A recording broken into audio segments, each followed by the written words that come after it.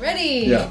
Welcome to Secondhand Sellers, where we discuss thrifting, reselling, and all things secondhand. I'm Sarah. And I'm Clayton. And Thanks today, for joining us. Yes, thank you. Today we're going to be talking about the advantages of parting out items that you find reselling or lotting them up just to get them out of your inventory. Yep, and we're also going to introduce segments this week.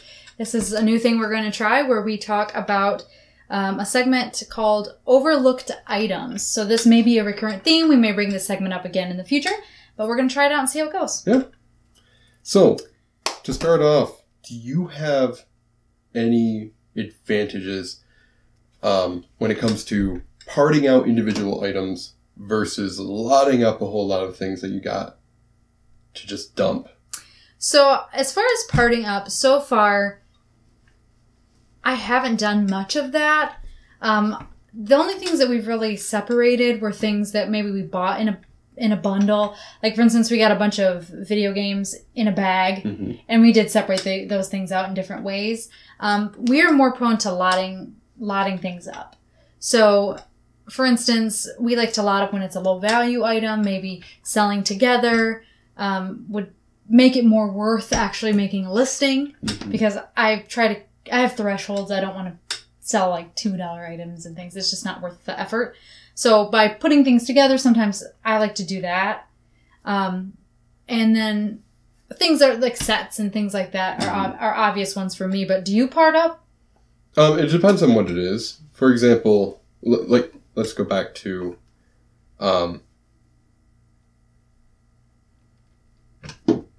man, my brain right now. Video games?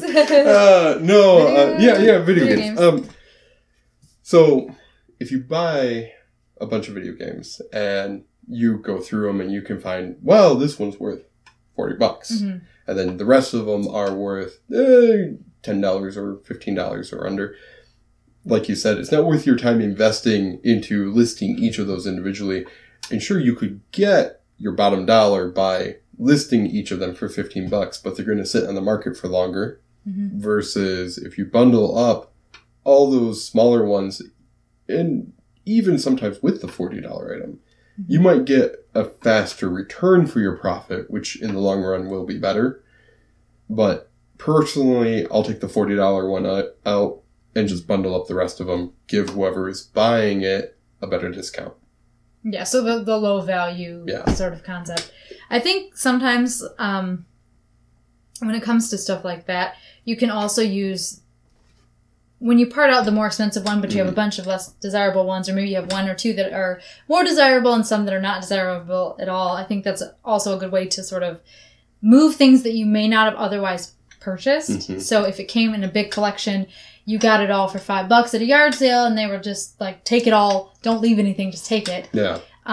It's a good way to get it off your shelves and out. That's what I wanted to bring up. The stamps that you bought, you were talking about last time, where you had the letterpress. The letterpress, where specific ones were beer branded. You wouldn't want to go ahead and just part them up with the bulk ones, but you got it all at such a great rate where it's worth your time going through, finding out the high value ones, selling those individually, and the rest of it just bundle up, call it a day. Yeah, and we actually ended up, I lucked out on those because I ended up, a girl I knew from my days at college, my recent days at college, she got into letterpress. She was in art. She was my graphic designer when I worked on a magazine, and she got into printing. And she actually owns a letterpress machine. She bought one that's small, and I contacted her because I knew she was into printing based on something she'd posted on Facebook. And then I asked her if she knew anybody, because I thought she might be in the community. Well, it turns out she did. She paid like $150 to take a bunch of them off her hands. She bought all of our like individual letters that we were selling, and that was a real advantage because those individual letters just are not going to go for a lot on eBay. They're heavy. When you're talking about all metal print blocks, to ship those would have been a nightmare. A problem. Yeah. And so individual print blocks are not a problem because they don't weigh that much, a few ounces or whatever, even a few together. But if you are selling 100 print blocks and they're all made of metal, it weighs so much, and the shipping would be cost prohibitive. So in that regard, reaching out, I actually use my network in that case, to find the right buyer and then sell them en masse for cheap. She got a good deal. Mm-hmm. We did not, per item, it was less than bucket item. I mean, it was, not much per item for her. We had already made our money back by selling other blocks and typeset drawer and things on eBay. So she got a deal. We got rid of a large amount of our stock, which may have taken us forever to get rid of. And there's something to be said about having that slow burn of $10 to $20 items. I really like to sell items like $15 to $20. That's the sweet spot. My sweet spot. There's something to that where you sit down, you have a bunch of those listed, but when your inventory is just backlogged with all these items that you end up eventually either promoting for a higher percentage or dropping down for a greater value for the customer just so that way you can get rid of it. And even then, sometimes it doesn't sell. Mm-hmm. It's better to just offload a large quantity like that, especially when it's somebody that you know personally who's going to have a great use for it. So yeah, and I didn't, because it was an interpersonal interaction, I didn't have the extra fees and all that kind of stuff, the nightmare of trying to package it and ship it. It just walked out the door, which was really great. And some of those that we sold to her, I had actually listed in smaller lots on eBay with no luck. Some of the letters and stuff. So, I like it for that kind of thing. And we have some of the print blocks left over that are less desirable that we probably will be doing the same thing with. Listing them as a lot, selling them cheap just to get them gone. Because at this point, we've made our money. When it comes to sitting on an item that's been on your eBay store for a period of time, at what point do you go, okay, this has been in my inventory for too long? So I've only been, we talked about this last time, I've only been a reseller for a few months now. Officially a reseller, intentionally a reseller for a few months. And so we haven't gotten to the point that things have sat for years or anything like that, obviously. I don't like it to sit around too long, though, so I will discount and to try to move. Some things I decide it's been long enough if I'm not getting a lot of interest or no views, but I have other things that I think would be good to put with it. So this happened recently. We had, at one point, my sister and I had purchased a giant lot of, it was like a stack of antique postcards. Most of them had been posted. They were from turn of the century, 1907, 1908. There was a few cool ones. I pulled out a few cool ones. We basically, this was before we were reselling, so we bought them. We split them in half. And then Hannah and I just had been sitting on them. And so we each went through our stacks again. We kept ones that we wanted and then found a bunch that we didn't want.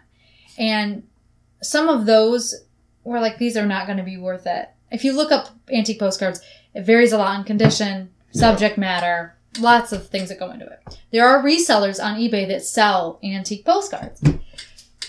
So we ended up just taking those and lotting a bunch of them together, and we sold them for $25. I think to a person who sells antique postcards on eBay. Who's probably going to take the time to list them individually, but it got you your money back, gets it out of your inventory, and you can move on to the next thing, something that you actually know or have an expertise in your knowledge, so that way you don't have to waste your time going, am I really getting my top dollar for this one postcard? Yeah, and I don't want to list 50 postcards for $5 a piece or whatever. And so after we had sold that lot, there were still some hanging around that we didn't manage to tuck into the lot. Yeah. And so they weren't ones that, for a couple of reasons, that we didn't want to sell individually. And I had kept out a few they were Niagara Falls postcards. I had them listed still on our eBay. It was 3 Niagara Falls postcards. I had them listed for $10. Not really moving, not getting any offers, just kind of sitting there.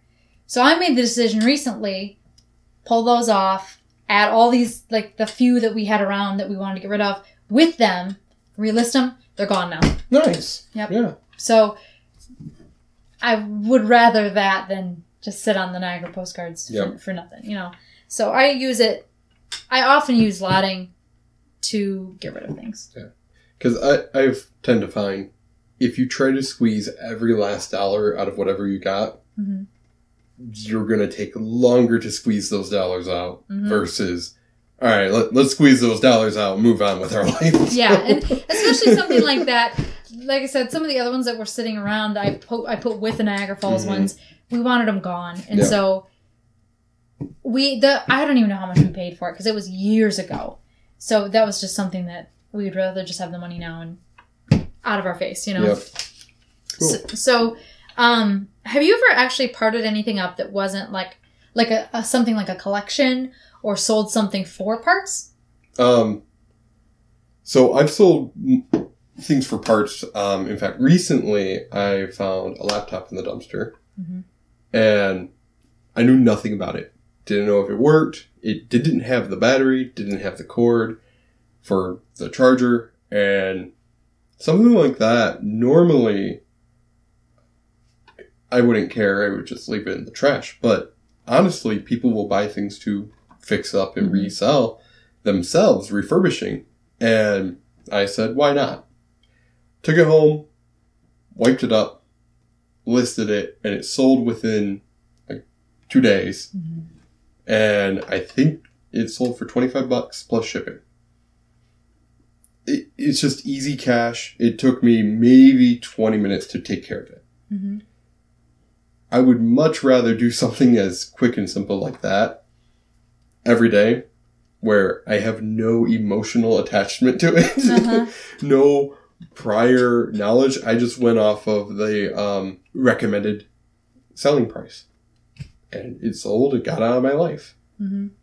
But for parting out, recently at a garage sale, I found a whole bunch of paper hole punches. You mean like decorative ones? Mm-hmm. Okay. Yeah. It's Martha Stewart. Mm-hmm. Those paper hole punches, which if you're ever out there in the wild looking at arts and craft material, you need to get the Martha Stewart ones, because those ones can go for $10 to $15, all the way up to $40 each. Seriously? Yeah, depending on which ones you got. For a decorative hole punch? Mm-hmm. Yep. They weren't even that much to begin with. No, probably not, but it's Martha Stewart, so whatever. But I got a whole bin of them for $15. Mm-hmm. I think it's like 67 cents a piece mm-hmm. that I have into them. And I've gone through some of them. I went ahead and listed about half of the ones that I know are worth selling individually. The rest of them, I'm just going to bundle up into little lots and go, $10 plus shipping, $10 mm-hmm. plus shipping. Just because it gets the customer a good deal. I only have $15 into the whole thing. When it's all said and done, I'm hoping, a decent amount of profit will come back. Yeah. And I haven't sold any yet, which is kind of annoying, but excuse me. When you've got that much stuff, that much quantity, because I think it was it's somewhere in like the 20s, mm-hmm. When you have that many hole punches, it's a great deal. You can't pass it up. And there were some things I only knew about the Martha Stewart hole punches beforehand because I actually bought one and sold it before. Mm-hmm. It was the pumpkin one. It looks like a jack-o'-lantern.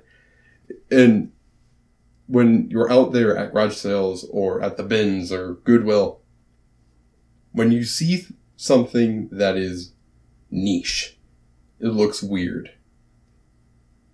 generally that's going to sell. Mm-hmm. And decorative paper hole punchers apparently something that somebody out there is collecting and desires. So. Well, I think particularly that example of like the mm-hmm. jack-o'-lantern, a lot of people craft around the holidays mm-hmm. for decor. They send out cards, they decorate their house. So I think that seasonality plays into it too, And they're already thinking about what they're going to be doing this fall or next winter or whatever, and they're collecting their supplies. And there are other ones, it's just a bland little decorative shape.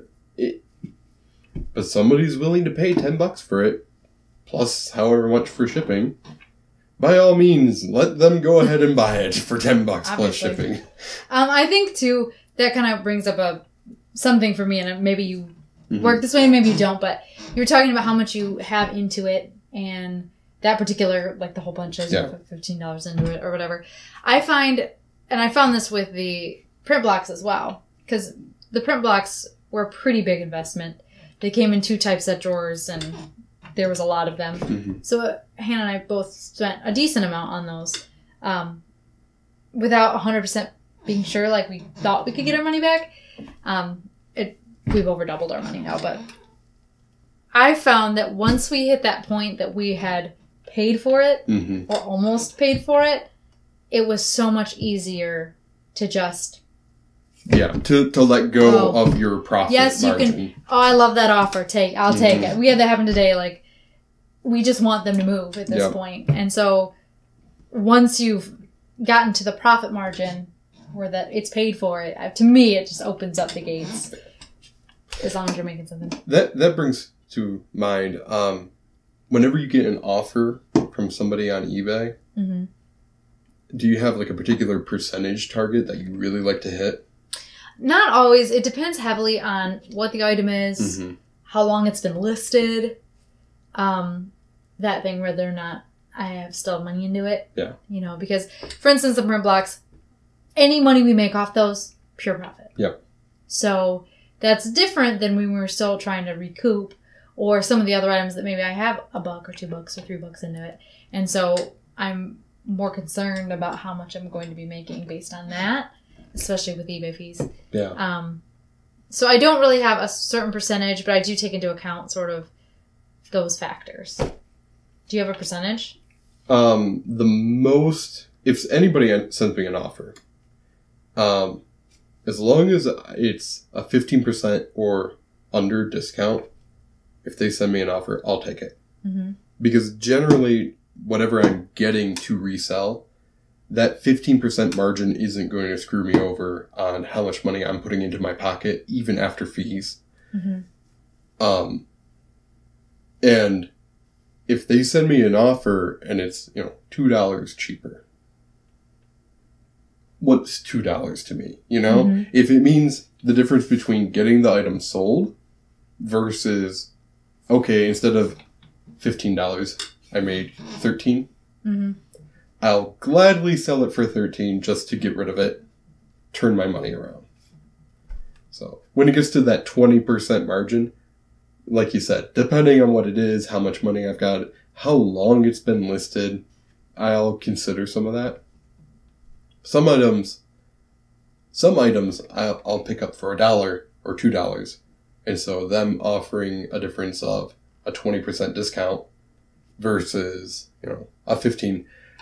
Okay, I only have $1 into it. I'll give you the 20% discount. I think that's especially true if you find something very cheap, and you can sell it for a lot more. I've had a few things where the margin between what I paid it for it and what the actual market value was very high. Yeah. And so it didn't matter as much. I can go 20 down 20 because whatever. Like I paid this much, Yeah.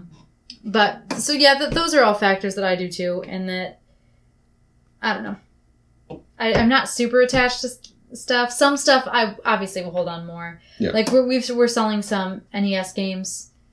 They were my husband's. It's sort of outside of our business. We're using our eBay platform, but it's more for just getting rid of the personal things and making that money. So those ones we don't negotiate as much, and I let my husband kind of dictate whether or not he wants to accept offers or send offers, right? Anything like that. But I think it's especially true. Things that came out of my house that I've had for years. So for instance, the postcards. They just need to go. Yep. And so if someone's gonna, and more often than not, because I'm cheap, which you will hear a lot from me, even the things I'm selling from my personal life, the likelihood is that I paid very little for it originally, especially if it's like a vintage item or something. I probably picked it up in an estate sale or somewhere around it for cheap. So I don't know. Cool. So do you have any other, before we move forward, any other comments on parting or lotting or anything like that? I say overall, just do your research. That's the biggest aspect when it comes to making that decision, because it can be the difference of an extra $20, $40, $80. Yeah. But how much is your time worth as well? Mm-hmm. If you have the time where you're doing it as just, I've got a Saturday afternoon free, you're dumping a couple of hours into it, but you're going to make an extra $80. It just took you 4 or 5 hours to do. All right, cool. It's extra pocket money. Mm-hmm. If your time is more valuable than that, you're not doing it as a hobby, you're trying to make that into a full-time income, just lot it up, give the customer a better discount, get it sold. Yep. All right. Shall we move into our segment? Yes. All right. So like I said before, we're going to talk about overlooked items. So what this is, the segment is all about things that we pick up that we may look for or that we've just run into in our travels around the thrift universe. Thrift first. Yes, the thrift first. The thrift first. If that catches on, I'm trademarking it. Okay, anyway, so... that can be the first t-shirt. There you go. That is a great Thrift one. first. Thrift first. Watch for that to come. That actually would make a really good t-shirt. It would. Okay. Anyway, things that we think other people tend to leave behind, Mm-hmm. they overlook.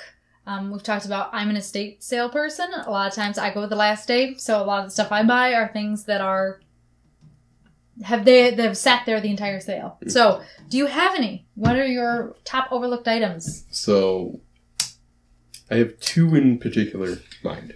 The first one, I pick these up for $1 to 50 cents all the time, and I sell probably about 1 or 2 a week. Hats.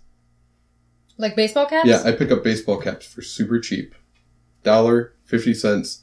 They're generally, I'll get ones that are branded with like logos or they're, Bass Pro Shop or something.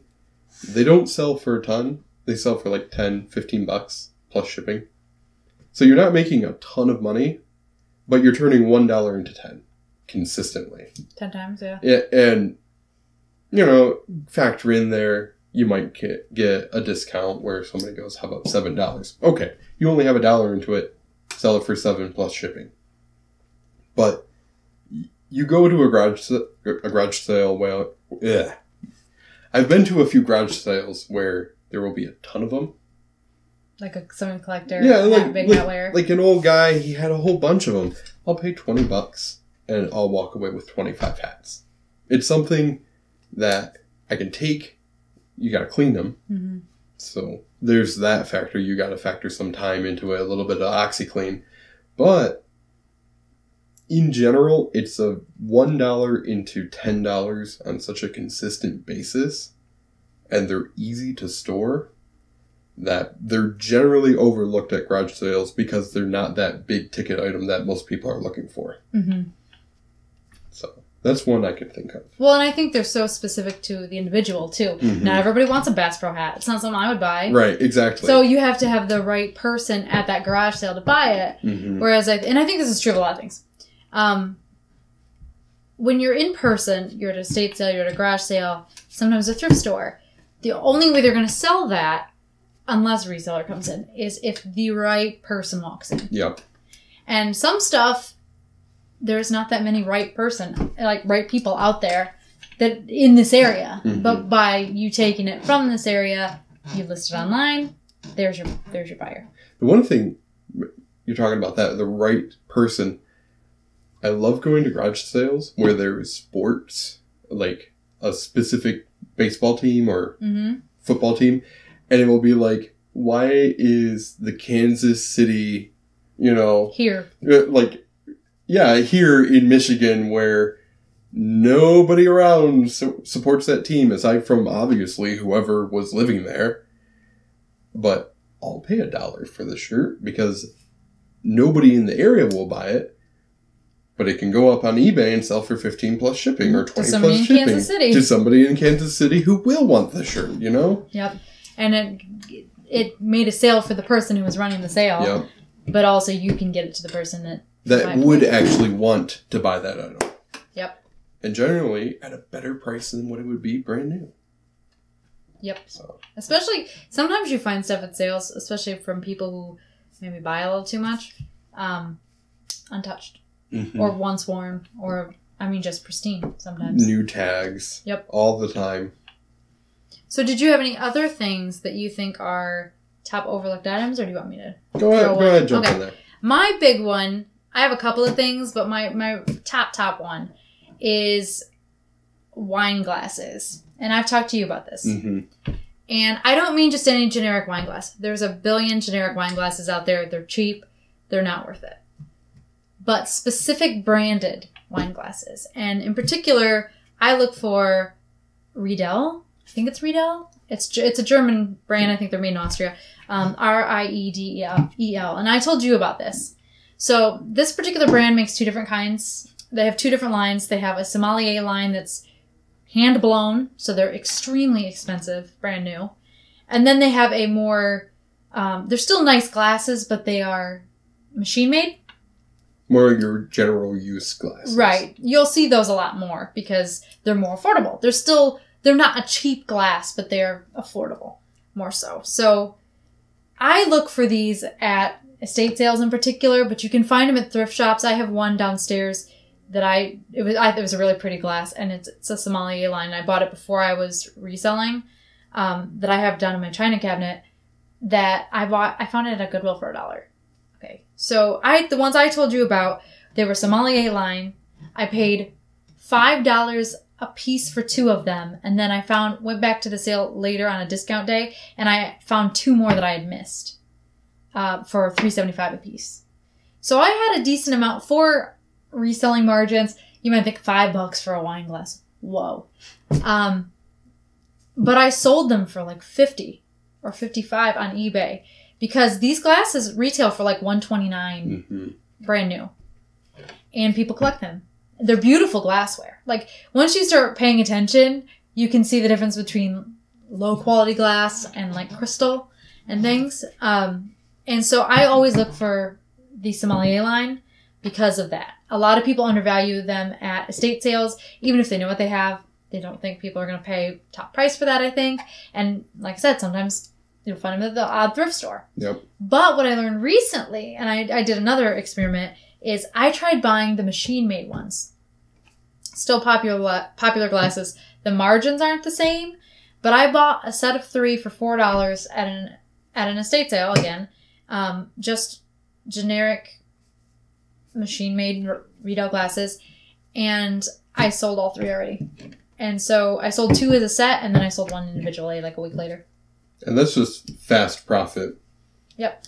Pretty fast. And so always look like that. I think sometimes kitchenware in general mm-hmm. is overlooked, but in particular, I think wine glasses are. But you have to know what you're looking for. How do you ship those? Yards of bubble wrap. Yeah. Lots of bubble wrap. The second set of glasses that I found at that first estate sale, the sommelier line, happened to have been in a Riedel box. Oh, nice. So I reused that. I bubble wrapped mm-hmm. the crap out of them, put them in that box, and then put that box in another box, and then shipped it off. Yeah. But generally speaking, tons of bubble wrap. Yeah. So yeah, that's a biggie. Don't be afraid to ship fragile items, especially when you can take it $5 and turn it into $50. Yeah, and I had no complaints. So we had 4 orders out of the wine glasses that I've sold. I think it's been 4 total orders, and not one said it was broken. That's awesome. And I shipped them to Florida. I think one might have gone to California. I don't know. I shipped them all over. Cool. Yep. So let us know if you do like this segment. We'll try to implement it into our future episodes.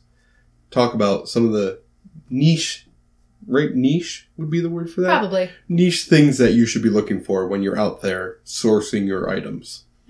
Particularly because other people aren't looking for them. Mm-hmm. So you can sometimes get a really good deal. Yeah. All right. So we have one more thing today. We have a topic called favorite items to sell. Yes. So, what are some of your favorite items? My favorite items. Sell? All right, I'm starting. The stemware. I think the stemware is fun. I think particularly, the margins on those first ones were so good and like really cool. But I think because even though like people, oh, you're paranoid about breaking and oh, it's fragile, they're so light that the shipping costs, even though you're wrapping it in a ton of packaging and stuff, it's not really that big of a deal. They're not that hard to pack if you've got boxes, and I think that's a fun thing to sell. But also, I like the letterpress print blocks. They were small. They are small, typically. And if you aren't selling them in a huge lot, they're lightweight, relatively speaking. We wrapped them in bubble wrap and threw them in a bag, and it was, off they went, and it was Poly fine. bags are amazing. Yep, that's what we ended up putting it in. Yep. With a little bubble wrap taped around it or whatever. So those are fun for me. Do you have anything in particular?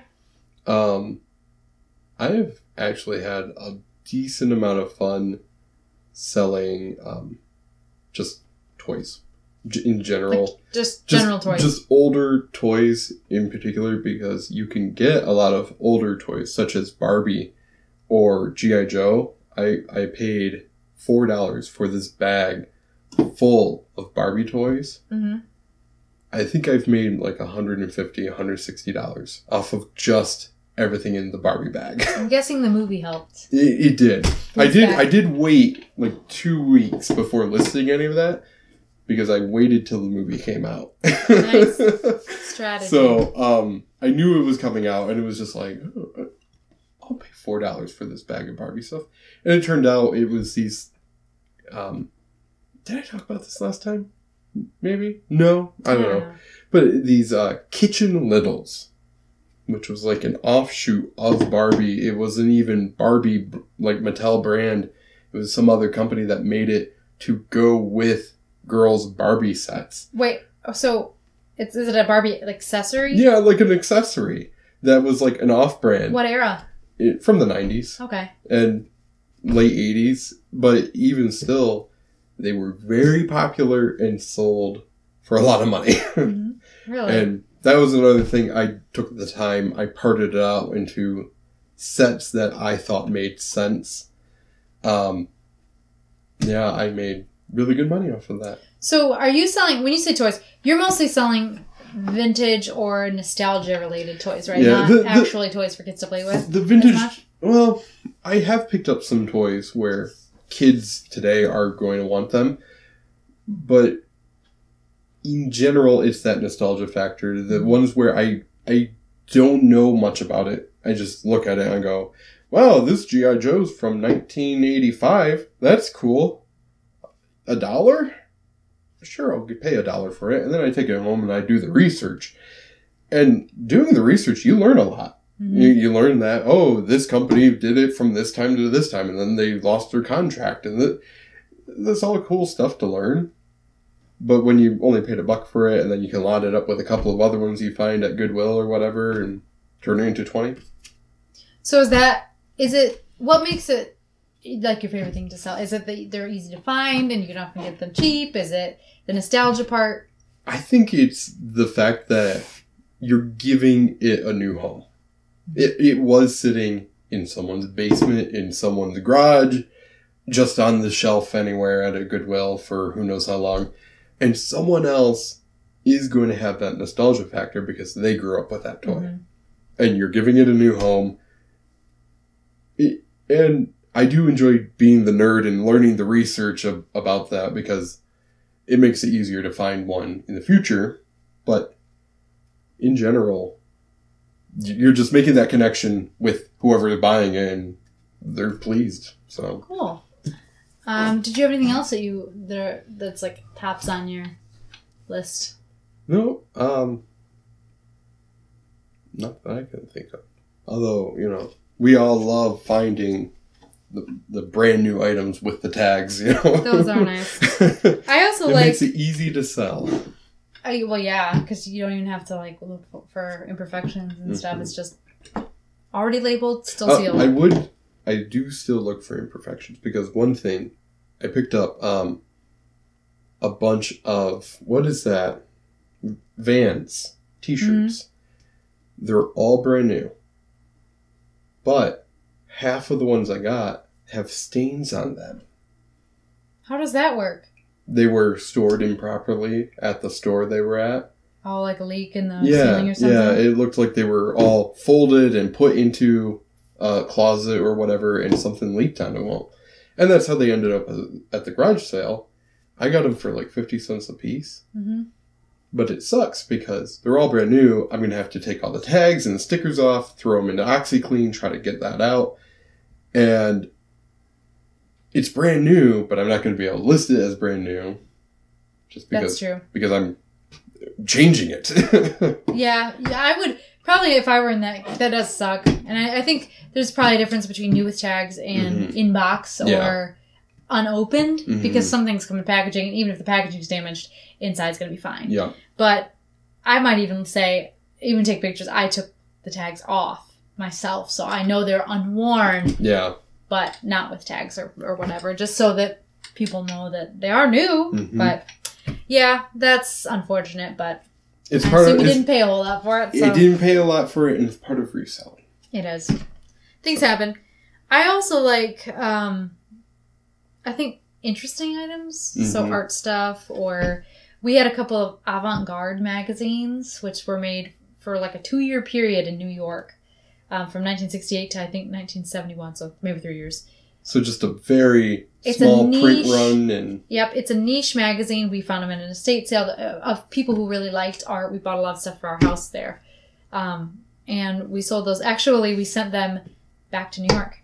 Huh. We sold 2 of them together as a set, and someone in New York City bought them. Shipped them right back to New York. And then also we had there's a band called A Perfect Circle. It's from the guy who was from Tool, I guess. And I went to an estate sale around here, and I found a poster from their concert in Detroit in 2017. And I got not a lot of money and sold it to somebody who's probably a fan. Yeah. So that was kind of neat. It was a cool piece anyway. I mean, that graphic art on the poster was really cool. We'll throw it up on the screen. Yeah. So those kinds of things, it's cool to see, like, art. I'm interested in art and stuff, so it's interesting to sell that kind of thing. I think it'd be cool to be a low-level art dealer, kind of, like bringing art to the masses and like. And that just circles right back around to the weird things that pop out at you are generally the things that are fun to find and easy to sell. Because if you're interested in what it is and what it looks like, someone else is too. Yeah, and I think it depends. Sometimes that even goes, if you have a really niche taste, but you know that there's another group of people that have similar taste, those things, if they are out of the norm, or I should say out of the... When I say norm, I mean the general populace might not be attracted to them, but specific groups of people are. Mm-hmm. That might just be sitting there because no one else likes it except for you and the specific group of people that are into that. Yep. So, like hobo clowns. Hobo clowns. I'm not into hobo clowns, but some people are into hobo clowns. And it seems that a lot of people who have estate sales and garage sales have a lot of hobo clowns. Hobo clowns. And clowns in general had a moment apparently more than a few decades ago. But we'd love to know if that is a thing in your area, or is this a regional obsession? Yeah, we got to get to the bottom of the hobo clown phenomenon. Yeah. Should we be picking up hobo clowns? We need to know. Because we might be missing out on a gold mine. Who knows? Maybe. All right. Do you have anything else to close with here? No, that's it. All right. Thank you so much for joining us again for episode 2. We hope to see you again next week. Please leave any comments below and like and subscribe. Yep. Until next time, take care.